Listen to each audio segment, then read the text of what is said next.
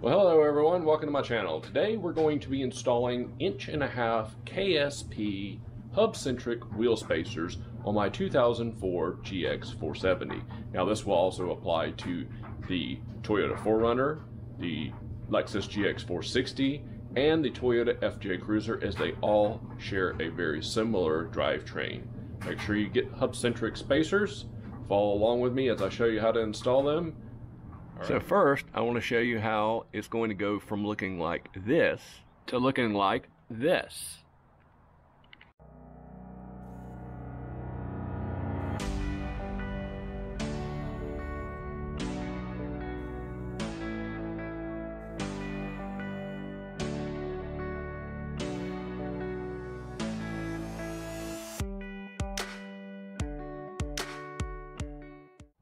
All right.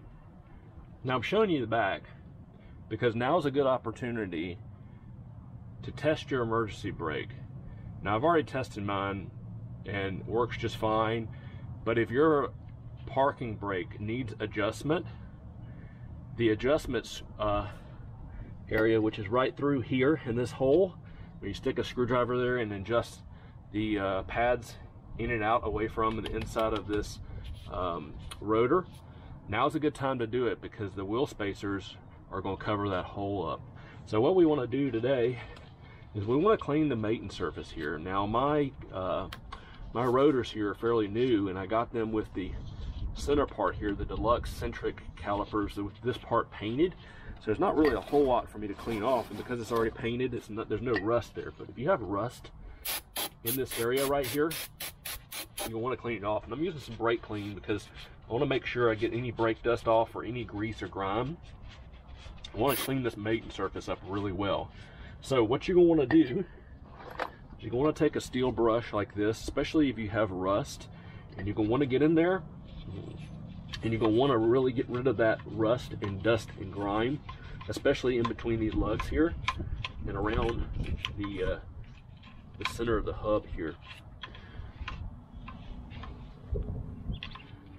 Alright, what you're going to use is this Permatex anti-seize lubricant here, and you're going to want to liberally coat the back of the spacer, being careful not to get near the holes that the actual studs will go through, because we're going to put some Loctite on these wheel studs, and we don't want the anti-seize to be on there when the Loctite goes on there. So make sure, what I do is coat this really well, and I'll go back and I'll clean off the middle part of those holes where the lugs actually go through. So we'll coat this real quick, and you know, you're just gonna put a thin coat on. You don't have to put anything thick. Just when the black disappears, then you're all good. You don't want to goop it on here, just enough to basically coat it. And again, this is going to help make sure that when you put this spacer on the rotor here, that when you need to go take it off in the future, it doesn't stick. Now, as you may notice here, I am putting some here on the edge lip because of the hub sticking out. These are this is the area that it can get stuck to, so any place that it's actually going to touch here, with the exception of the actual lugs, we're going to want to coat really good. So once that is done and coated, as you can see here, what I'm doing is I'm taking a towel and I'm sticking it in the middle of these holes right here and just wiping out any of the anti-seize so that we don't get that on our lugs when we go to install it.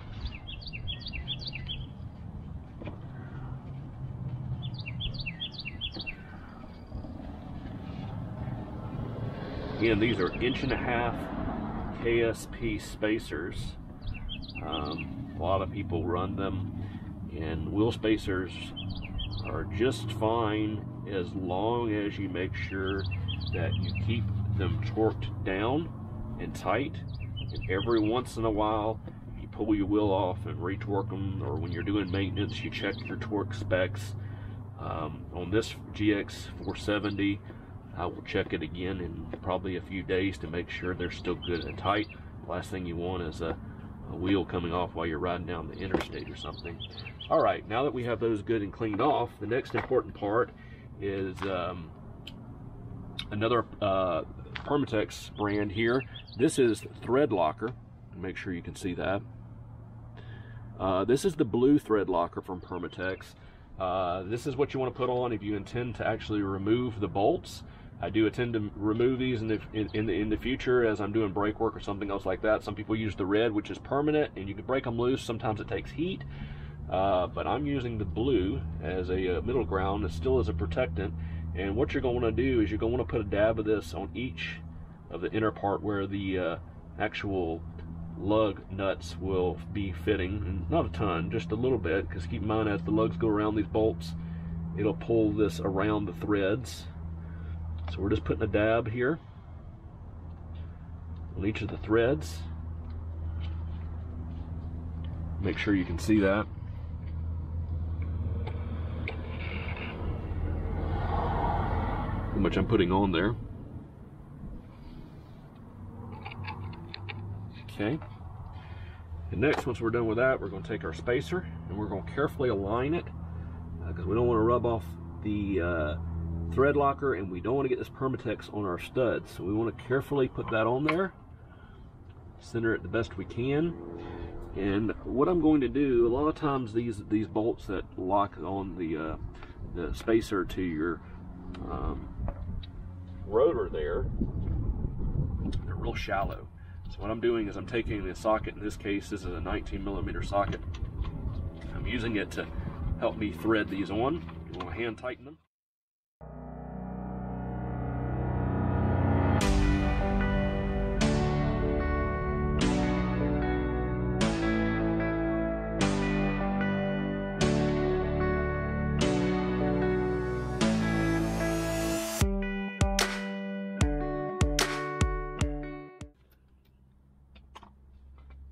Torquing these down to 90 foot-pound. So I've got my torque wrench here, adjustable torque wrench, and I've got that set at 90 foot-pound of torque. So now is where we use our pattern. So I always start at the top. And I've got my emergency brake set so that doesn't spin. And we're going to use a cross pattern. So start here, go across here, okay? And we'll go here. We'll go across.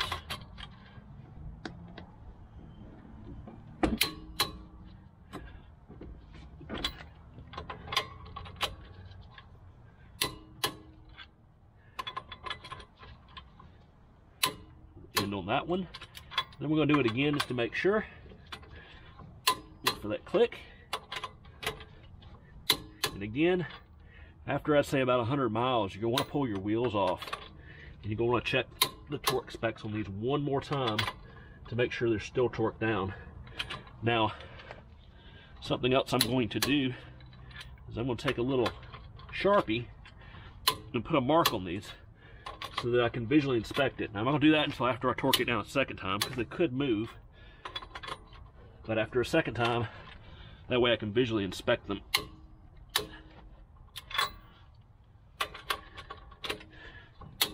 And we're all good here. Now,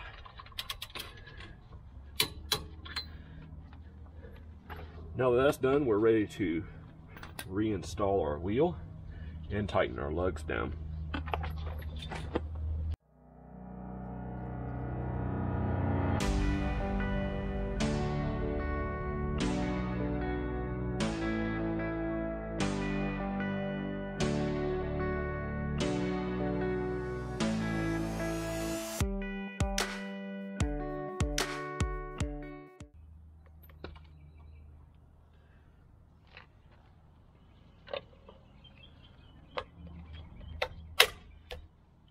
And once the vehicle's back on the ground, then you're going to take your torque wrench and torque each of these guys down.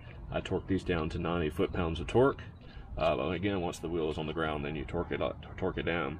All right, so that's how you install the wheel spacers. And again, what you're going to do is you're going to want to pull these wheels back off after say about 100 miles, and you're going to check the torque to make sure there's still torque down. Again, 90 foot-pound of torque for the spacers. I torque these down, these outer lugs, to 90 foot-pound.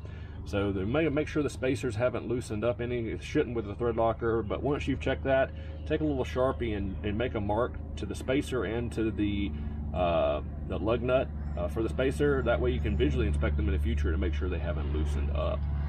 All right, so now we'll go on and let you see what this looks like after I've installed it. Okay, now we're finished with our spacer, 1.5 inch KSP spacer install. So I want to give you a look around. You can see here, it's sticking out just a bit here on the side. Get a good side profile here. And over here, see how it came out in the back. I'm pleased. You can do either 1.5 or 1.25. Both are popular sizes. I'll give you the side profile there. I'll let you look at it from the back.